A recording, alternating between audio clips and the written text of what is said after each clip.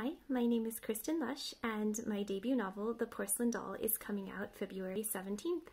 For today, I'd like to talk about some of the Russian writers and books that had a particular influence on The Porcelain Doll.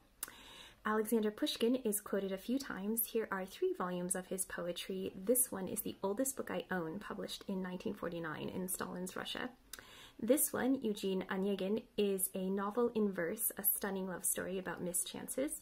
Pasternak's Dr. Zhivago is one of my favorite novels. This book has an interesting history. They refused to publish it in Russia in the 50s, and it was smuggled into Italy. I love the epic scope, the cast of characters, the sweeping romance. Finally, there's Anna Karenina by Tolstoy, one of my favorite novels of all time. There are several secret, subtle allusions to Anna in The Porcelain Doll, and if you find any, please let me know. That would be thrilling. Thank you so much for watching, and I hope you enjoyed seeing some of the bookshelf behind the book.